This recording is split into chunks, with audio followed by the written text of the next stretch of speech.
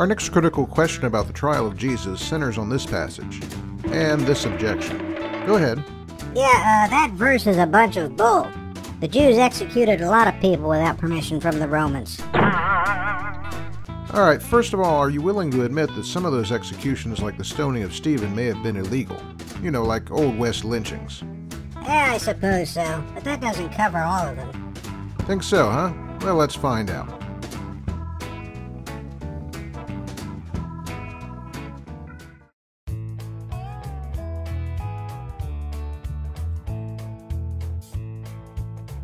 It's pretty much accepted that Rome didn't grant capital power to its subject states like Judea.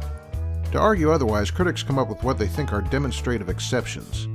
The woman caught in adultery is one such exception, and we discussed her example in this vid.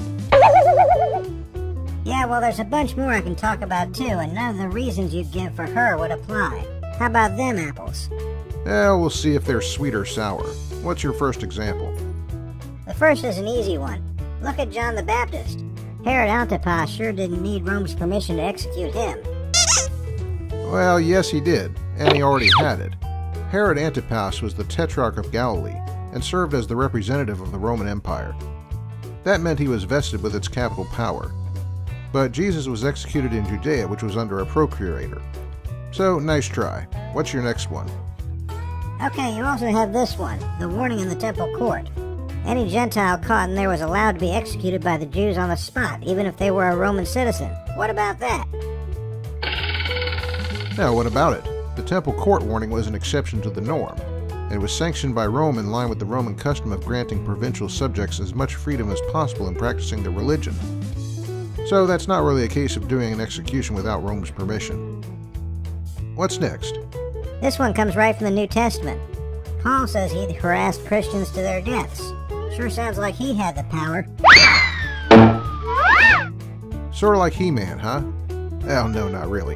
The case of Paul does seem a bit unusual, but there's a clue to what probably happened in the timing. Paul was active in the period of the mid-30s of the 1st century. For a short period in there, between 36 and 37 AD, the province of Judea was without a Roman procurator. In that time, you can be sure zealots like Paul figured they might be able to slide by with a little of their own frontier justice. So that's another one. Any more? Yeah, this one will really hit you. In John's Gospel, Pilate tells the Jews to go and execute Jesus themselves. That don't make sense unless they really could do that.